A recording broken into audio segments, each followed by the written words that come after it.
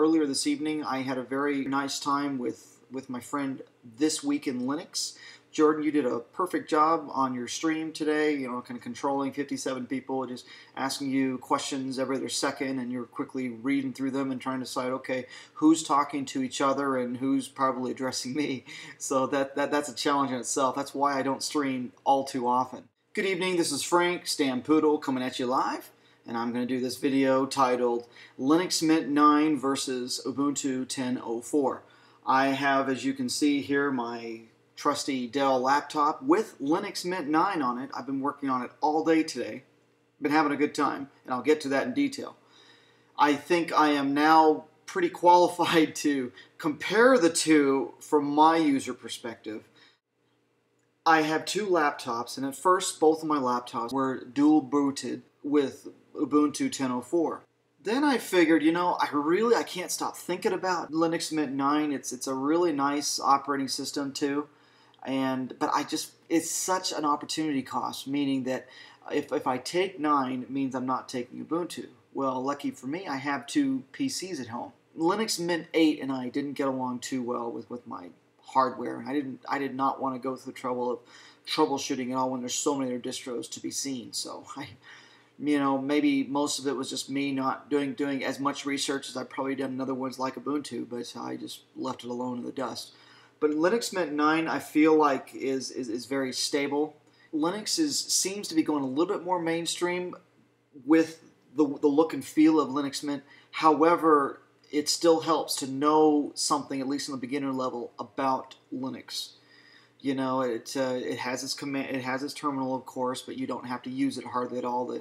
The GUI programs are very easy to use. Here's a few other things I love about Linux Mint. Right now, my theme that I've chosen, it's called Wild Mint. And if I go to Preferences, here to Appearance, and the color is not very good on my screen here with the lighting. I have it all around here, so just bear with me, all right? But what Linux Mint comes standard with is Chic UIs. I think it's pretty cool with the black border around the window at the top. What I don't like, and this is my own opinion, I know half people that really like Linux Mint may disagree with me, the Mint menu, but with the Mint menu here, if this was just default out of the box, it would be kind of a light gray, borderline white look. And I don't know, to me it looks like kind of a dirty newspaper feeling, okay? I immediately try and go change the color settings around. You see, my eyes are very sensitive, and I like darker colors. The update shield looks really, really good. And the cool thing about I have wireless right now. The cool thing about Linux Mint wireless is it tells me exactly what percentage my wireless is coming in, whether it's 90%, 80%, 100%, 98%. Where most other distros, like Ubuntu 10.04 that I've seen, it just tells me, okay, I'm logged on. Compiz works really well, again, just like Ubuntu, my last video to you. I haven't done too much in Compiz. I, worked the brightness right here. That's Compiz working right there. And another thing, here's the cube spin right here. I'll just spin it a couple more times for you here. Now here's one thing, all right?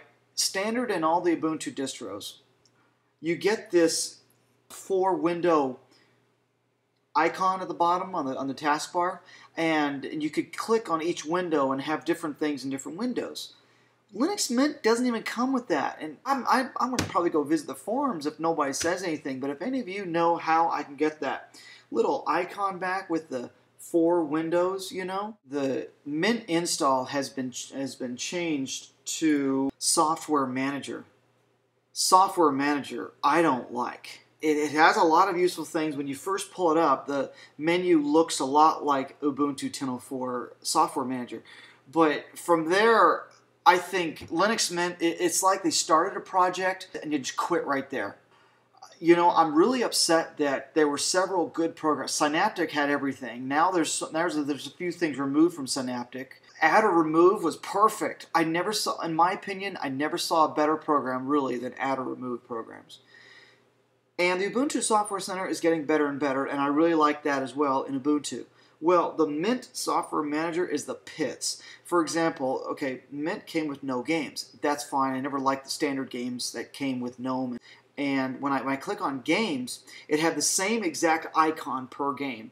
And everything was teeny tiny print. And for the most part, it was like GTK, WZR, blah, blah, blah, blah, blah. Just, it was code. It was code. And not that that's a bad thing either, but I could go into Synaptic Manager and read that for code. And I'm trying to decide, this is supposed to be a user-friendly thing for download manager and get what you want, yet, half the things off of the software manager, isn't playing very easy to what I consider the Linux newbie crowd. I'm not saying that I'm the newbie guy. Maybe I am in some respect. So I think the software manager is really bad, and it just needs, maybe in the next distro or it can improve. I really enjoy Ubuntu 10.04, and the bugs from 10.04 are also in Linux Mint. So for some of you that say, and if it works from you from experience, I can't argue with that. But for some of you that automatically jump to the conclusion that, well, Linux Mint is just an all-around better distro and it has everything better than Ubuntu 10.04, that's more, I think, preferential, because the bugs that I've seen, the really bad bugs from Ubuntu 10.04 are also part of this. The brightness, let me show you. It's not brightening at all. Yeah, I have the icon come up, but it doesn't work at all. The sound, I've already tried on my headphones, won't work. The sound jacks aren't working. The sound works on it beautifully. I can watch YouTube videos and anything I want. The thing about Linux Mint is it has a sort of a different look and feel. It has some nice wallpaper backgrounds. That's another good thing. I like the icons across the bottom. I like it standard. It looks like Windows. It inherits whatever issues that Ubuntu 10.04 has that I've seen into Linux Mint. In that case, it goes back to me saying Ubuntu 10.04 or is it Linux Mint that I like? I honestly, I'm like 50-50 on the both. Maybe seriously, more like 60-40. 60 being Ubuntu 10.04 and this being Linux Mint. This is more of the welcoming Linux operating system to someone who's very used to Windows. And anybody that I know in real life that wants to try something Linux but not stray too far from Windows with the look and feel, I say Linux Mint is great.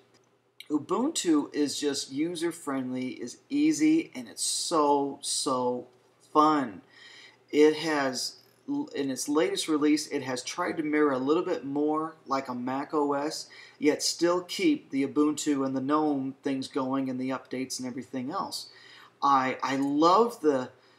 I've gotten used to the X, the X out of the window being on the upper left-hand side, whereas Linux Mint has on the right-hand side. That's fine too. I'm used to that, so either way is fine. But Ubuntu has just done a beautiful job just letting that just stick out there. It's a little pill that moves back and forth like this, and it's just a beautiful color, pink moving on red, and everything is just so pleasing on the eyes. Now, granted, the thing that Ubuntu 10.04 I think doesn't have on Linux Mint, it has fewer desktop pictures to choose from in comparison to Mint.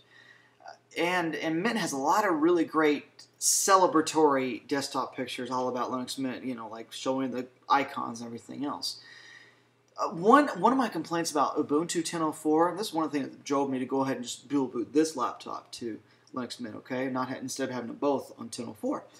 But what my quirks is, one of my favorite things about 10.04 is that I like to have those changing screens of all the space, the space, the stars, the black hole, the planet Earth, but each time it changes pictures, which is about every 20 minutes or so, it freezes up my Firefox. And it's really, really annoying.